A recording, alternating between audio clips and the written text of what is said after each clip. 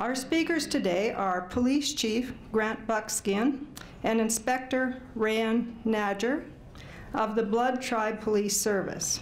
Please join me in welcoming our speakers.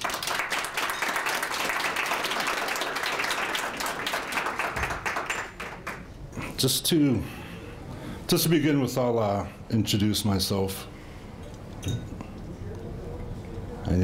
The technology and I don't really get along.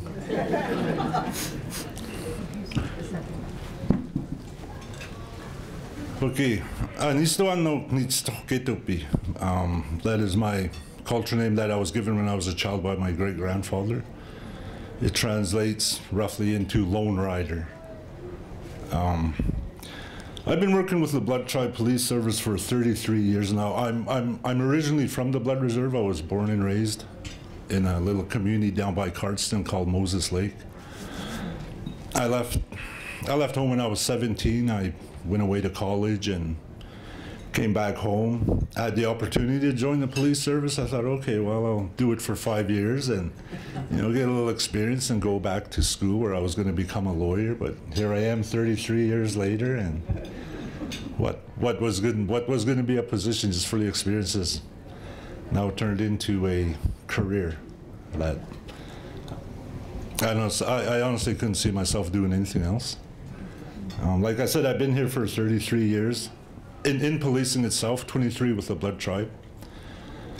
I started there and I left. I've worked in Central Alberta, Northern Alberta, and plenty of time out in Manitoba, from Brandon West, where I headed up the Western Division of the Manitoba First Nation Police Service. And that's basically been my career. I've done, I've been a shift supervisor, a sergeant. I've worked in our crime reduction unit, which consisted of battling the ongoing opioid crisis on the reserve, which has also affected the city of Lethbridge. So I've got some experience, I would say, and you'll have to forgive me a little bit. I'm not really big on public speaking. I'm the guy that likes to just kind of sit in the back and let everybody else take the glory while I sit in the back and do my own thing and move everything along. But with that, I'll introduce my inspector, Rayan Najjar. I'll have him come up and he can give you a brief bio of himself. Thank you. I'll take the glory, so. Just kidding. So my name is Rayan Najjar. Brief history about myself. I was born in Lebanon back in '84, and I came here in '91 with my family at the age of 7. Bounced around all over Alberta, from Olds to Milk River, down to here, Lethbridge, since '97. I'm a graduate of Lethbridge Collegiate Institute and the Lethbridge College Criminal Justice Program, and I've done 16 years of policing, and all with the Blood Tribe Police Service.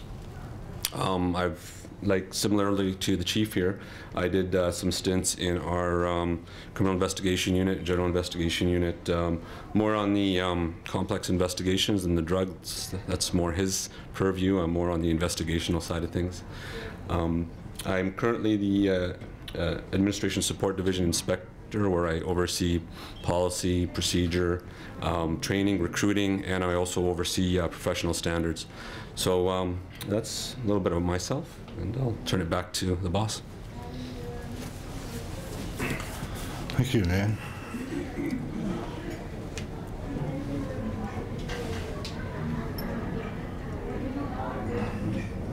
I'll get it yet. There we go. All right. One of our visions with Blood Tribe Police Service was to be a leader in First Nation policing. And that ran the gamut of everything. I mean, if there's an opportunity for us to start an initiative, and we will take that on. And our hope is that once this initiative is started, other police services, not necessarily just First Nations police services, but all police First Nation. But all police services look at it and are able to call some stuff out of it and get some information that they can utilize. So that's one of the, and I got to throw this out as a caveat, but as a person from the Kainai Nation, from the Blood Reserve, historically we're a really proud people, right? And on the plains we weren't very well liked because we were almost looked at as being arrogant. So that's kind of carried over into our vision.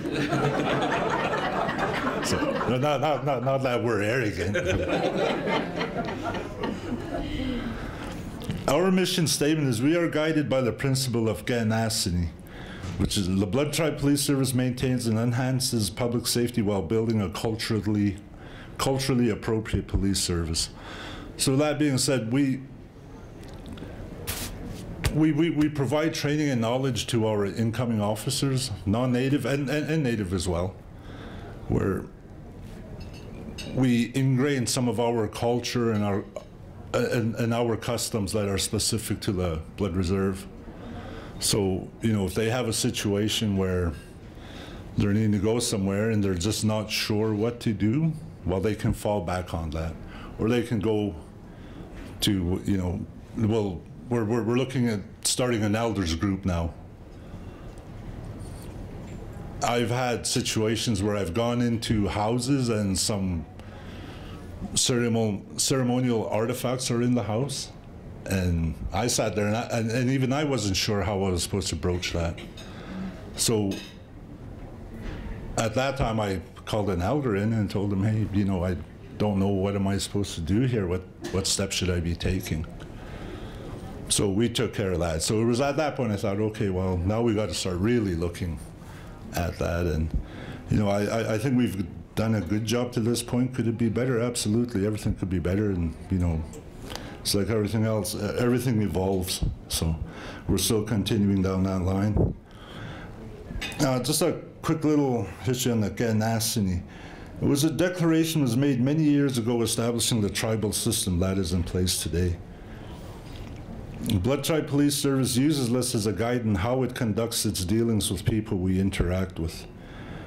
Under Ganasini, we maintain and initiate a sense of responsibility to our people and nation, to continue to seek a better means of survival, to provide an orderly and accepted way of carrying on our culture, with also holding ourselves responsible for carrying the trust of the people in our hands.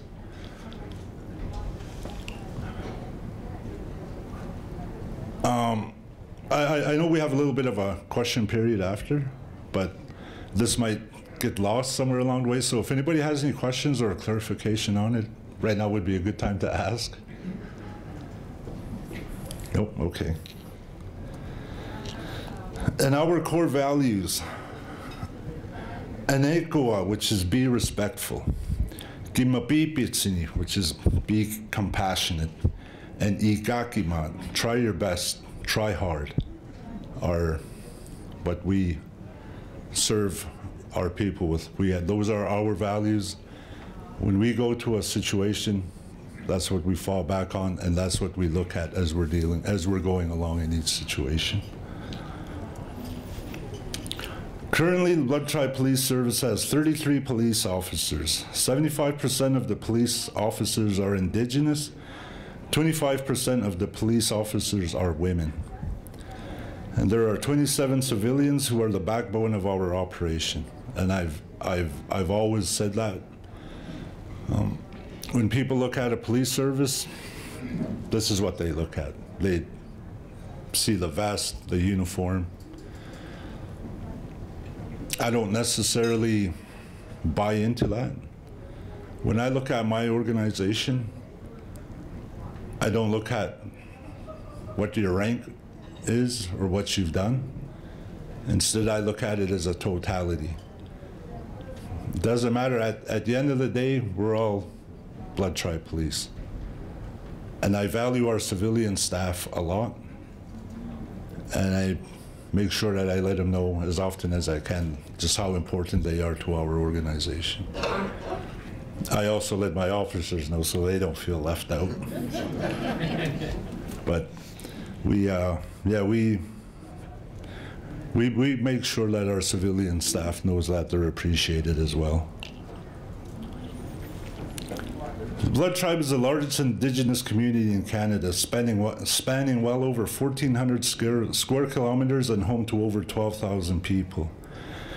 Our building is located in Standoff, and we are fully autonomous. We have neighboring communities, which include Lethbridge, Fort Macleod, Glenwood, Hillspring, Cardston, and we are near the Waterton National Park. And I'm not sure if anybody's aware, but we do have some reserve land up near Waterton, close to the U.S. border, that we are also responsible for policing, and that's a drive out there. I mean, it's 45 minutes from, well, actually, no, it'd be a little over an hour from our office. So it's quite a drive, and fortunately, we don't get a whole lot of calls out there, but when we do, it's a call.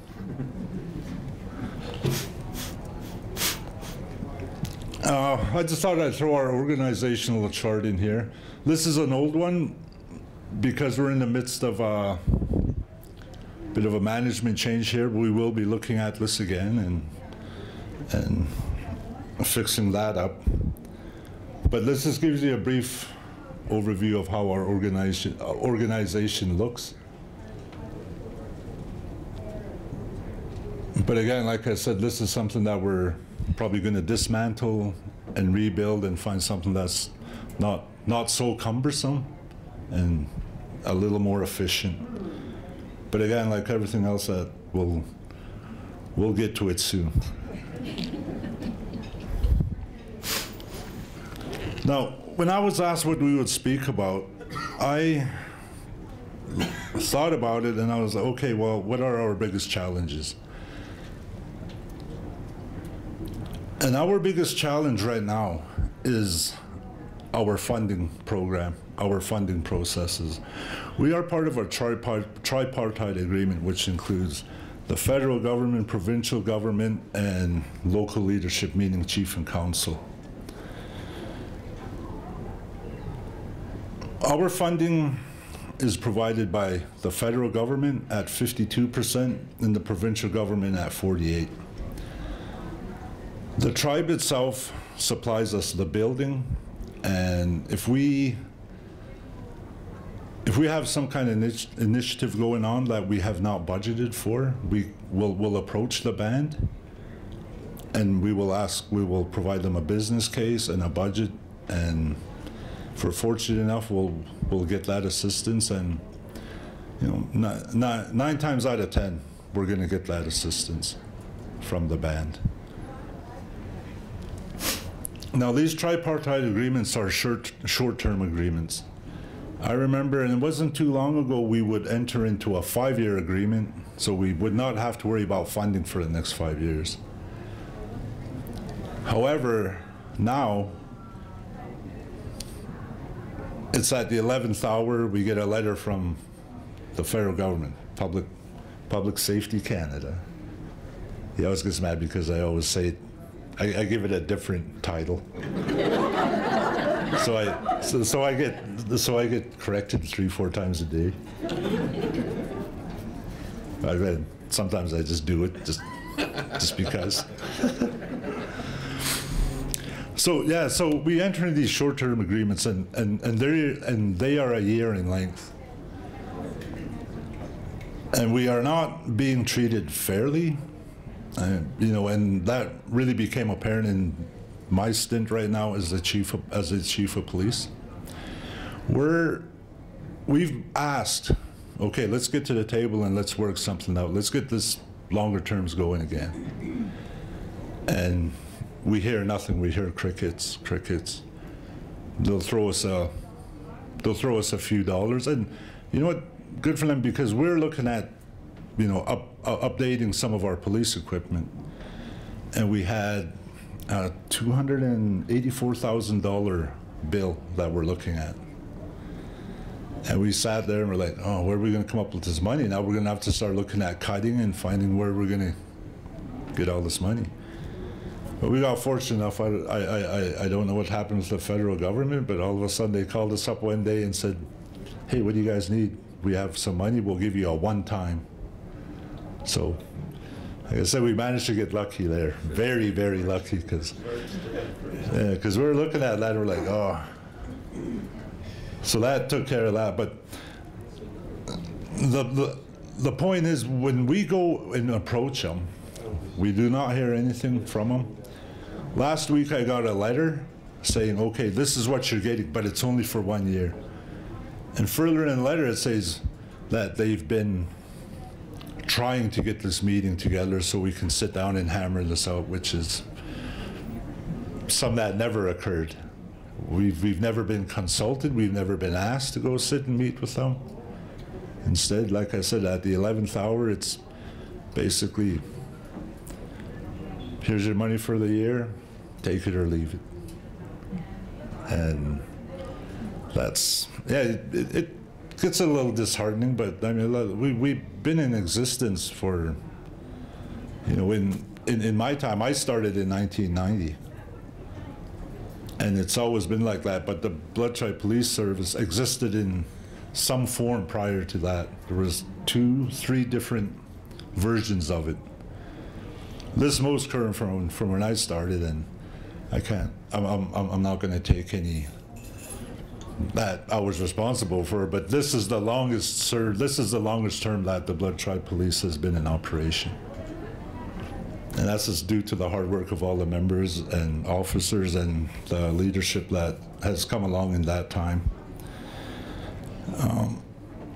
Another part of our funding is the dollars that are provided to us allocation-wise.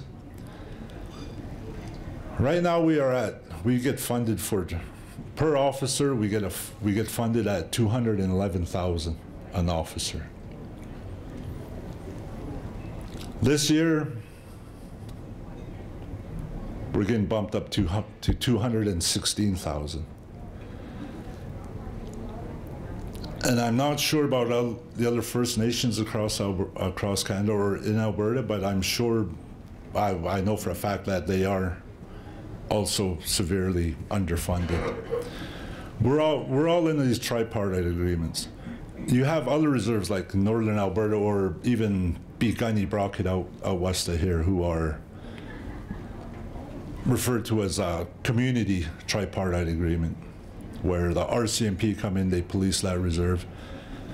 We're at 216 now.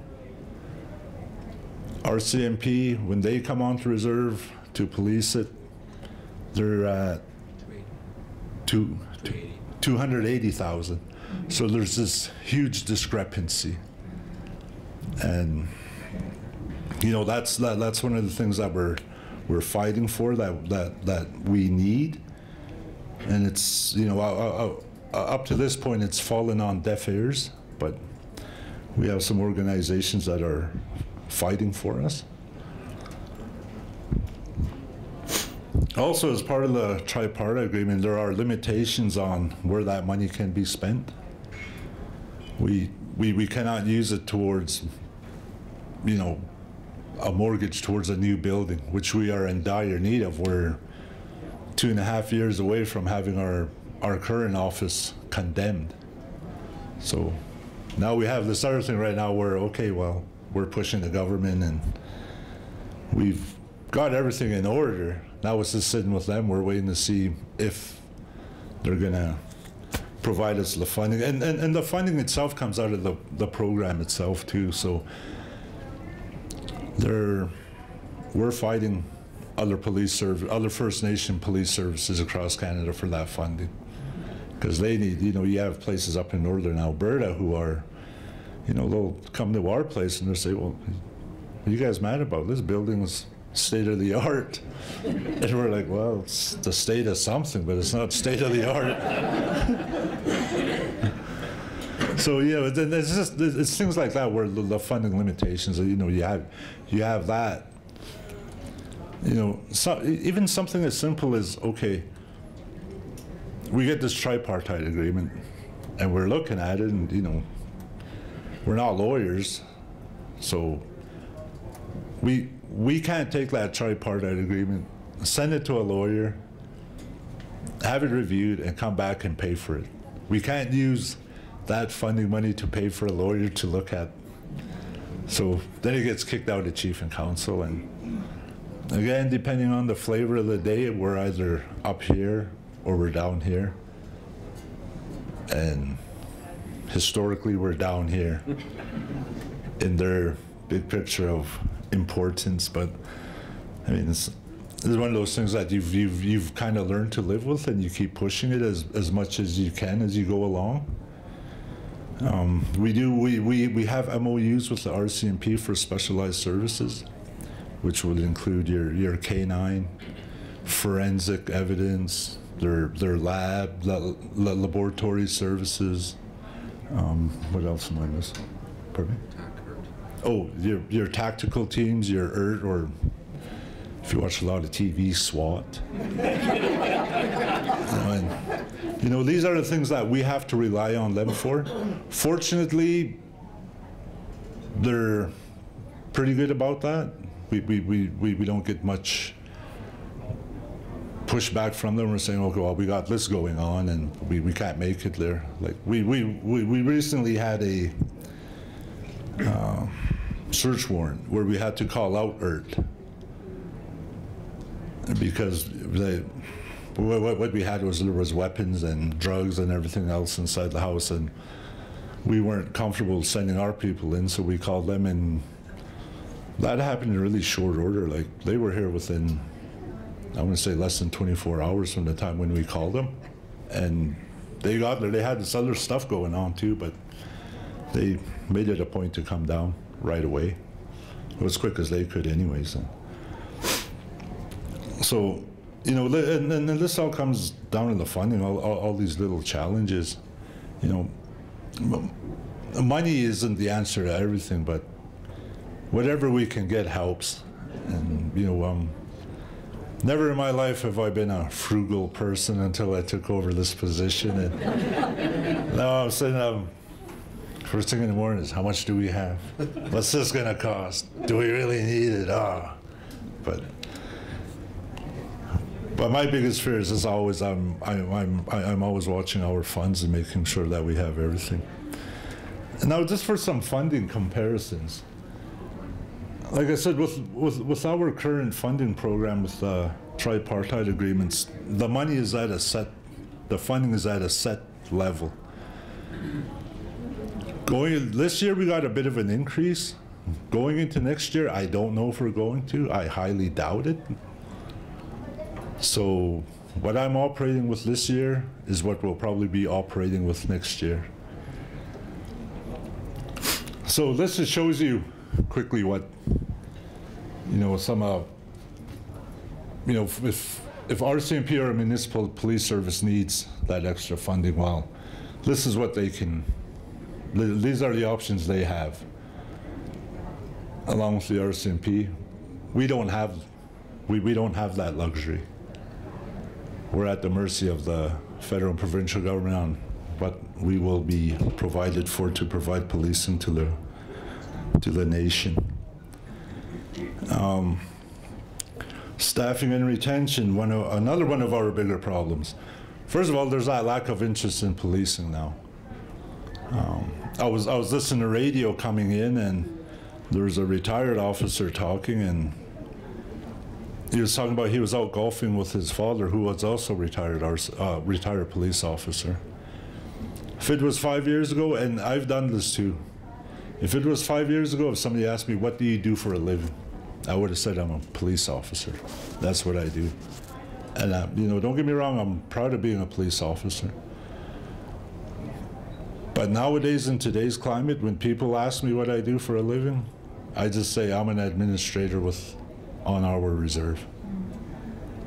Only because I do not want the headache of having to listen to somebody and getting blamed for something that you have one bad officer that did something, but we're all painted with the same brush now. So just to avoid that kind of conflict, I don't identify myself as a police officer, although my daughters do. You go somewhere, it's like, oh, my dad's a police officer. Our service is also almost looked at as a stepping stone. We'll get non-native officers and native officers who will come in. We'll train them, we'll get them specialized training, and once they get all that, they'll leave. And we're left going back to, all right, now we're going to bring in a new recruit in. So we always run that risk. And that's always been an argument, but I was telling Rayan here, I told him, well, the time is now where we show that stepping stone out. And now we really concentrate on retention. And that's another challenge, a whole different challenge. There's challenges within our challenges. There's a lack of career progression because we're such a small service. Cultural challenges is a big one too, because most people that come out here haven't been exposed to life on the reservation, and it's different. Our resources are minimal. We get something, we hang on to it for dear life, and we take care of it as best we can, because we just don't know if we're going to have the funds or the ability to replace anything. Policing our home community. I don't know how many times I've had to arrest relatives, cousins, uncles. No, I didn't pick up my nephew. I was thinking, but yeah, I like when I started, I let my family know. You know, I'm going to go join the police. I'm going for training, and I just told them, if you guys don't want me to throw you in jail, then don't do anything dumb. So, but I've had to over the years. I've had, you know, cousins I grew up with who wouldn't talk to me for 5 years. But my mindset was always, well, this is what I do, you do what you do, this puts the food on my table, and this is how I support my family. And again, go back. If you don't want me to throw you in jail, then don't do anything dumb. The other big one too is pension. That's a big part of our retention. Because we're a federal program, we can't get into what's referred to as a special forces pension program here in Alberta. So basically what we pay into right now is a glorified RRSP. And after 25 years, it's going to be tough for anybody to retire just on that. So we're taking steps now where we're going to, you know, when we hire people, unless things change, we're going to have a financial advisor to sit with our new people and give them options on what they can do to help them. And we're really hoping that if we get this essential service designation, that's going to be a whole problem that will go away. Questions? I tried to get through that as fast as I could. I got the 5 minute and then I have to read out something. Okay. Do questions. Next week, our speaker will be James Burns, speaking about climate, energy, sustainability. Where are we and where do we go? Now it's question time. Now we'd ask those who are waiting to ask questions to line up against this wall. So Rayan, maybe you might want to, give them an opportunity to line up there. Please state your name and your question briefly. No long preludes or stories, and we expect respectful and polite discourse. If you prefer to write your question, only those legibly written and signed will be asked by myself. Okay, so we can start with the first question.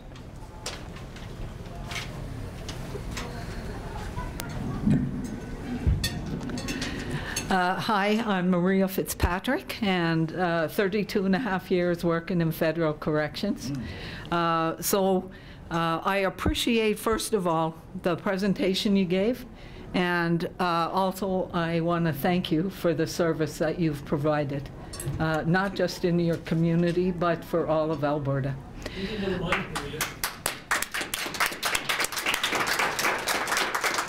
So my question is specific about operations, and as you said, you've had to arrest or take into custody, you know, family, friends, whatever. With the opioid crisis, how are you handling that situation in the community when this is, you know, your cousin's son or daughter or whatever, and because they're high on the drugs or they're unconscious, how are you handling that on a personal level? Because those kinds of things affect you. Mm-hmm. So how do you handle that on a personal level?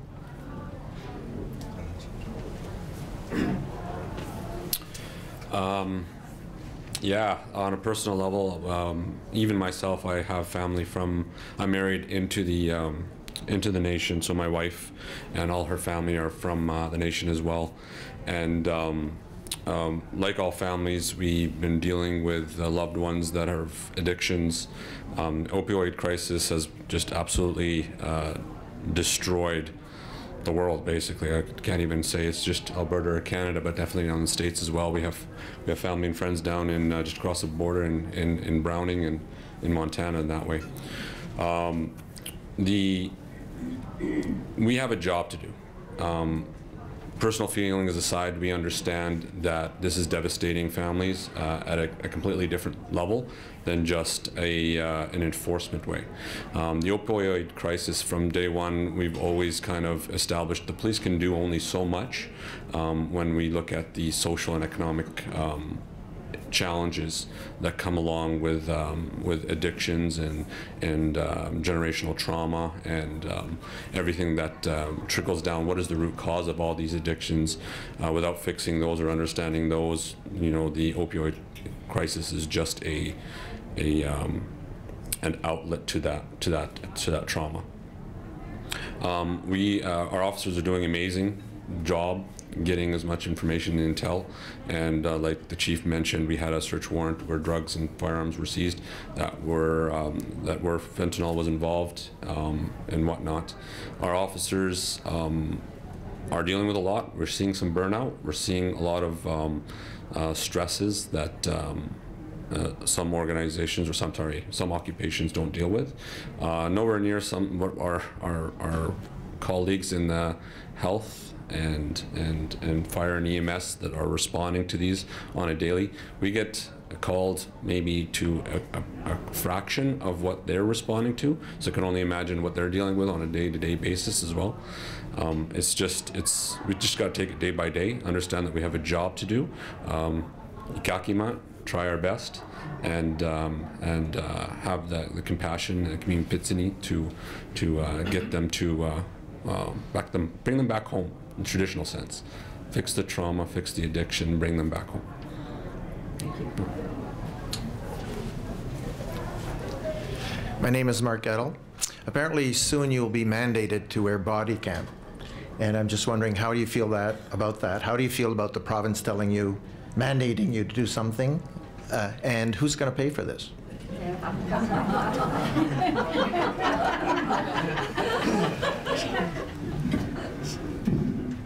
It's a good question. Fortunately, we were looking at that already. We started our research on it, and again, it's a costly endeavor. As far as going to answer your question about how we feel about the province mandating it, I mean, you know, we have to abide by provincial standards, policing standards, and if that's what they put in there, then we really have no choice but to go with it. We're just waiting, and we're interested in seeing how the procurement process is going to go. I mean, we were watching something this morning, and Edmonton Police Service, their budget for their body-worn cameras with training for all staff and civilian employees is they have a $5 million budget just for that. And that's half our budget. It's half my budget. so yeah, you know, I hope that answers your question, but that's where we are, and it's pricey, and like I said, we're just waiting to see how the procurement process is going to go, and It's funny because once that was announced, I think we've had three companies contact us and say, "Hey, with all this going on," so.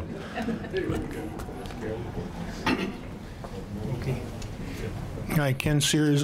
This was almost touched on as the last question, but Chief Buckskin, you said 52% of the funding is federal, 48% is provincial, and you talked a lot about the relations with the feds. What's your relationship with the province as far as money goes? And I'm going to ask you to go out on the limb and forecast something here. What would you see would happen were the province of Alberta to essentially kick the RCMP out of the province?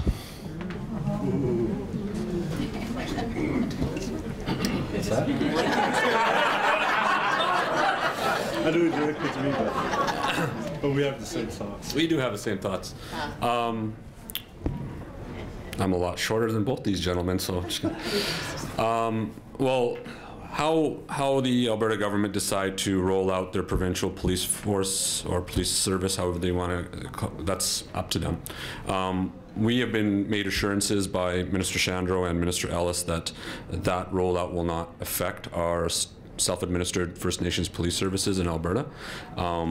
It actually only encourages more Indigenous communities to start their own police services. So I know it's going to be very costly, and if that's going to be something that's attainable for the provincial government, again, just like the body-worn cameras, who's going to pay for it all? We're interested to see what the details look like and how the rollout's going to be with the provincial police service. As it affects the Blood Tribe Police Service and First Nations Police Services, we're told it's not going to. What do they say about trusting the government? Just be careful. Yeah, so we want to make sure that everything's on the up and up, and our funding is not going to be affected that way. It'll only more likely give us more strength, because the more self-administered police services pop up in Alberta, the strength of unities is a lot harder to drive those negotiating tables and bring the bureaucrats to the table, as opposed to third line down. That's just getting them the coffee. So, yeah. Hopefully that answered your question, Ken. You want me? Well, you didn't want the PC answer, but you got the PC answer.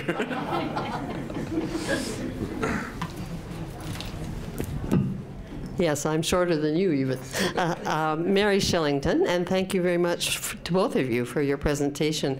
I'm presently in a book study group called Indigenous Rights, and it reminds me again, as a person that comes from the settler community, how poorly we've treated the Aboriginal people in our country, and I offer my apologies from me.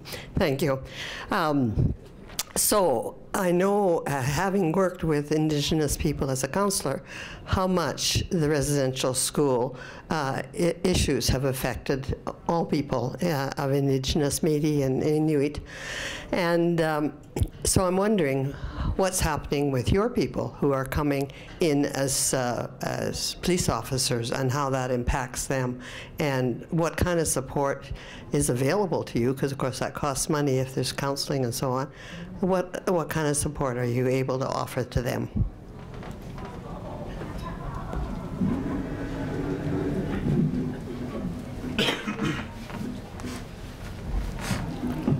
Sorry, as far as support goes, we try and support our officers and staff as best we can. You know, we're paying for extra visits to, you know, mental health professionals.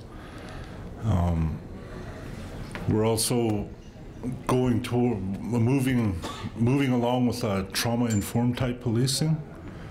So, you know, when you go deal with somebody, you understand why they behave the way they do, or act a certain way. You know, for speaking for myself, being from the reserve, and you know, growing up, I always knew about the residential schools, but it wasn't until I reached probably about 18, 19 where I really started, paying a closer attention to it. And, nowadays what we're dealing with are the residual effects. I mean, you have grandparents who are raising their grandchildren, whether it's, and just to be clear, that's probably the result of their addictions. But when you're ripped from your home when you're 4 years old and you're thrown into a school without any kind of parental affection or guidance from, whether it's parents or grandparents, you don't grow up with it. You don't have that in your life. You don't have that trait or that knowledge. And that's passed on to your children, and that's what we're dealing with now. And it's really quite sad. And I don't want to say it's becoming a norm. It should have never been a norm, but that's the unfortunate thing is that's where we are right now. And until we find a effective way of healing and dealing with it, it will continue. So.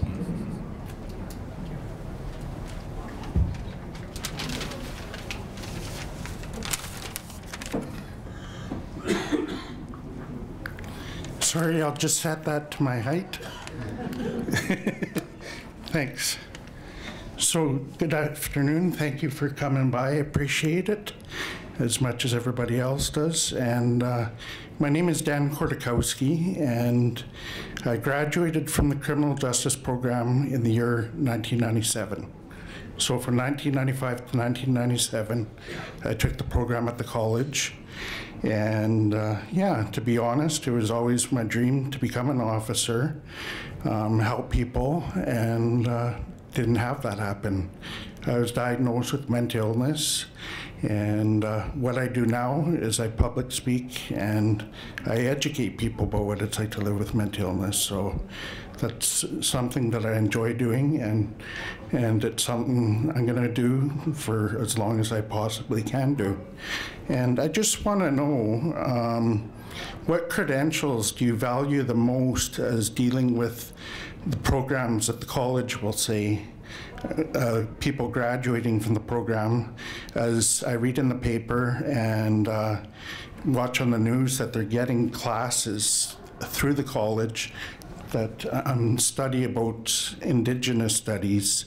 And what do you think about the cream of crop getting the jobs first, and the people that had to do like myself and keep on applying time after time after time, and then facing the rejection that comes with it? But my view is that life experience is the best indicator, and we can never undervalue life experience. So thank you. Question on recruiting. Hey, look at that. So Lethbridge College has, we approached Lethbridge College 2 years ago about helping us create an Indigenous Studies micro-credential for Indigenous policing. And that's for experienced officers working for the Blood Tribe, but we're hoping that with Lethbridge College's assistance, it'll be, sent out provincial, nationwide, to kind of get the understanding, awareness, and education of what it means to work in an Indigenous community. So if we can, the more awareness, the more education for those students going through the Lethbridge College program, the better. They do have a micro-credential course called Nitsitapi Proficiency, and that's specific to the Blood Tribe and the Blackfoot Territory. So when we look at recruiting practices specifically for the Blood Tribe Police Service, what we look at is something called an organizational fit. So it's a combination of a lot of different things: life experience, where they grow up, whether they are Indigenous or not. Basically, we want to have people that we can see them with us for a long period of time. Like the chief mentioned on one of the slides, talking about stepping stones and whatnot like that, we started changing our recruiting practices to start identifying those traits that we can identify people that are going to stay with us for the long haul. That's maybe if they are Indigenous, that helps, but also if their grassroots are in Southern Alberta. And I don't know about you, you find people when you grow up in Lethbridge, you try to leave it, but somehow it sucks you back in. So that's how I felt, right? So like, I don't know, there's a strong pull, Southern Alberta. I don't think there's a place like it nationwide where you kind of have the mountains to the west and prairies and just, you know, Alberta, right? So we're just finding those grassroots people that make home here, and we can see them stay with us for a long period of time. That's where our recruiting practices go. Those are the traits we're really looking for. Everything else is, everybody makes mistakes. Everybody trips and falls, and they get up and learning from them. We're not looking for perfect people. It's impossible to find a perfect human being. So why try? So we just want to make sure that they're good, and they're going to be with us for a while. Hopefully that answered it. Thank you. I think you did a really good job. You just passed the short course in public speaking. Anyway, I actually have two questions, and I talked to a friend of mine who talked to a friend of mine who's on another reserve, and he gave me the opioid death numbers in the last 2 years, and it kind of shocked me, scared me. And I don't know what your numbers are, but maybe you can tell us. The other thing is, you know, is there a light at the end of the tunnel where your community's working and they're going to inform you and maybe give you information before stuff goes wrong? And, you know, you can't sort of be pushing water uphill all the time. So I want to know if you guys see something good coming along for you. Your name, Ian. Sorry. Sorry? Your name. I thought I said it. Ian Hurdle.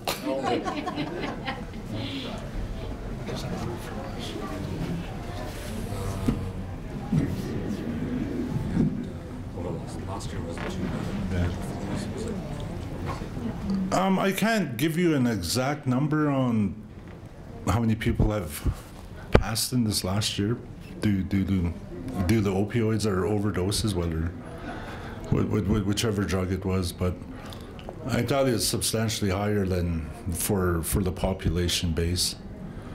To answer your second question, you know, when it first started, and I don't think I'm wrong in saying this, but I think we were ground zero when it started. And, you know, Rayan and I were working one day, and this was right at the beginning. We went to a house, and, you know, 6 children were left orphaned that day. So it's been a long battle. It's going to continue to be a battle. You know, there's no other way of putting it or describing it until we heal as a people and as a reserve. Unfortunately, we're getting a lot of support from Chief and Council. We always have. You know, I don't want anyone to think that we're not getting any type of support from them. Currently, right now, we're basically declared war on the drugs, and we're concentrating more on the enforcement side. And the unfortunate part of this, because of our resources, we're always a reactive service rather than being proactive. And that's not optimal. That's not an optimal way to operate when you have these kind of social problems. But unfortunately, that's just the way it is, and we've learned to operate in that manner. And again, which is not optimal. We're not providing the really kind of policing that the reserve needs. But that's just the nature of the beast right now, and that's why we're hoping to get some essential service designation, and you know, we will be provided more resources, and we can, you know, battle this epidemic a little harder, actually a lot harder. But we are taking steps now as a police service to disrupt and make it tough for the people out there who are feeding their own people their poison. They're basically killing their own people, and I've never stood for that, and I'm not going to stand for that.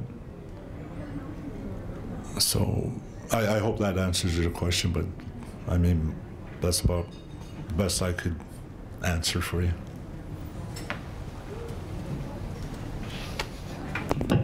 Hi, gentlemen. My name is Henning Mundel, and my question relates to cooperation. First, just formal or maybe informal. On the one hand, in terms of incarceration on the reserve vis-a-vis the correctional center here, and the other is vis-a-vis the native population in Lethbridge that may run afoul of the law in relation. We're talking about opioid temptation to drugs and alcohol. What is your interaction with the Lethbridge City Police in that connection?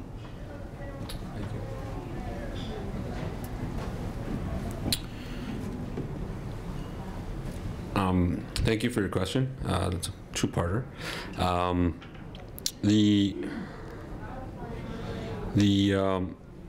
The cooperation is, like, when I stood up here and I said it's not an enforcement thing that can bring us out of this opioid epidemic.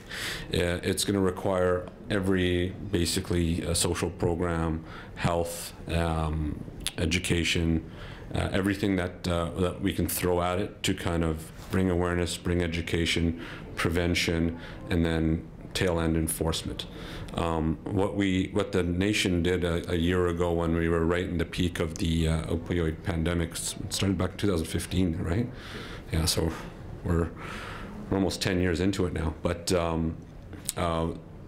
they had a task force, and what the task force was a wraparound service, understanding that the issue was more than just an enforcement issue, where they had people from the Department of Health with addictions counseling in the crisis and support services, because we knew that for us to be able to get out of the opioid pandemic and help the people that are addicted, we have to understand the root cause of where the trauma is and why they turn to drugs. And that's what the wraparound service helped identify where the trauma is from, where the need to go to drugs opposed to their other outlets, and give them the support they need. And it's worked, and we have a lot of individuals on the nation with lived experience past that have shared their knowledge and shared their stories and help others unfold.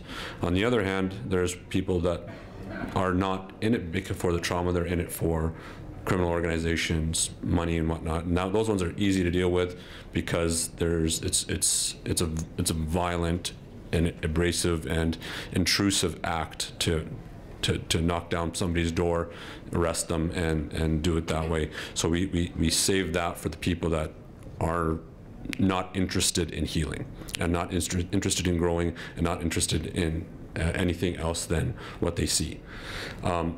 Correction-wise, the community corrections program in Standoff no longer exists. It's just probation and parole, so everything comes to the remand center here in Lethbridge Correctional Center. Our relationship with Lethbridge Police Service has always been strong. I've always identified them as our bigger brothers because they've always kind of been there to kind of help us when certain things we just didn't have the tools, didn't have the ability. They're there for us when we need the training and the support of our members that we can't provide ourselves because, again, funding affects it all. They have the specialized individuals that can help. Can it be stronger? Absolutely. We can always achieve more, especially to assist the nation and Indigenous population in Lethbridge. Chief and Council have not forgotten about them. They talk about them all the time and how they can best support them. There's groups that are popping up like the Sage Clan that go around and help. The Watch is, again, very instrumental on helping the vulnerable population walking around, making sure what they need. And then I think a combination of buy-in from City Council. I'm a Lethbridge resident, so I can say it, to help find a a long-term solution to help them, opposed to ostracize them and shame them, because that's not something that's ever worked in the past, and it's not going to work going forward. This will be the last question. Ken Sears again. And I wasn't trying to set you up to say snotty things about the Alberta government, because I'm quite capable of doing that myself. But there were 2 points, and maybe just as a matter of clarification, what I was asking earlier. First off, the provincial government is just finishing a process whereby I believe it's a third of policing costs in the province have been devolved down to the municipalities. Can you think of any reason why they wouldn't follow the same pattern with tribal police forces? And the second thing is, and this is probably more to the chief, the blood band is the largest, like what, 12,000 people you said? Most of the bands in Alberta are much smaller than that. They're isolated. Why would you be optimistic that they would be able to establish and support local police forces? I'll answer that, yes. Just to answer the second part, when you're talking about the smaller nations in Alberta, I think what's going to happen there is they're going to go to a treaty-based model. I've worked in Northern Alberta where they had a police service, but we policed 3 different reserves. And as recently as late last month, I was speaking with an ex-chief of police that I worked for, who now does some consulting. And again, it's looking like in Northern Alberta, along with the smaller reserves that are, that's what they're looking at again, is going into a treaty-based model where you're going to have 5 or 6 different reserves who are all going to band together, and they'll have one big police service. So I hope that answers your question, but that's how that's going to be dealt with. I believe that's how it is.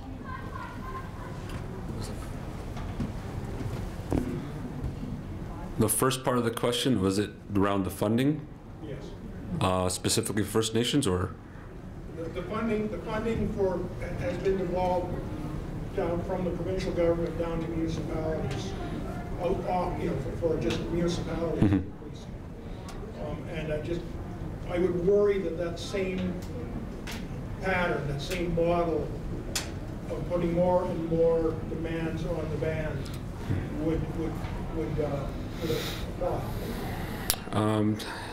Yeah. So this is whenever anyone talks about where we fall under, they always push us to the federal side. That's why we're not considered under the Municipal Governments Act. That's why we're not able to join the Special Forces Pension Plan, because they're all provincially funded and they're all provincial mandated. So I think we're more on the federal side, and Alberta has done their part already by establishing that we are an essential service within the borders of Alberta. So they've said that we are an essential service, but now it's the federal government to give us that essential designation, but that also comes with essential-based funding as well. That essential funding helps come from the same funding that the RCMP get. Probably not as robust, not as deep, but so we just need to get away from the program to actually get essential-based funding. Then I don't think that whatever the province do will affect us as greatly as what the federal government kicks in.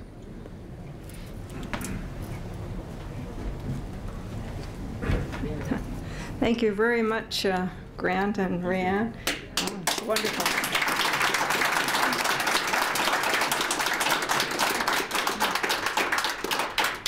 Now, before we close, is there any take-home message that each of you would like to provide us today?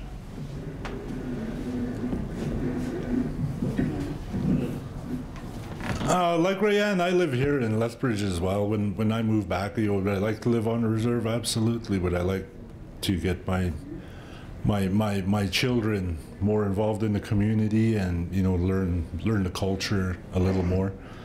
I would love to, but you know, there's tons of other social ills on the reserve. You know, for us when we moved out here, we, you know, basically you couldn't find any housing on the reserve, and I moved out of my parents' house when I was 17, and I'm now moving back in at this age. So we ended up buying a house here. We live here in Lethbridge, so this is, you know, home. If there's anything that I can say, you know, and it's just simple humanity. I mean, we're all humans. We're all people. At the end of the day, we're all the same. You know, we all have our shortcomings. We all have our faults. I'm no better than anybody else here, and so when I look at some of my people on the streets, I feel bad for them. I've never felt embarrassed about it though, and so, you know, if anything, look at people that way too. I mean, that's how I've always conducted myself with my job, and you know, it's gone into my personal life as well. So, you know, we're at the end of the day, we're all humans. That's all I can say. You know, treat each other well.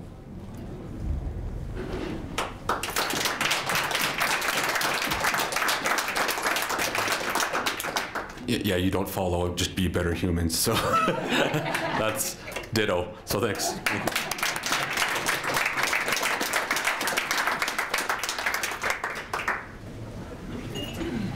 Survive.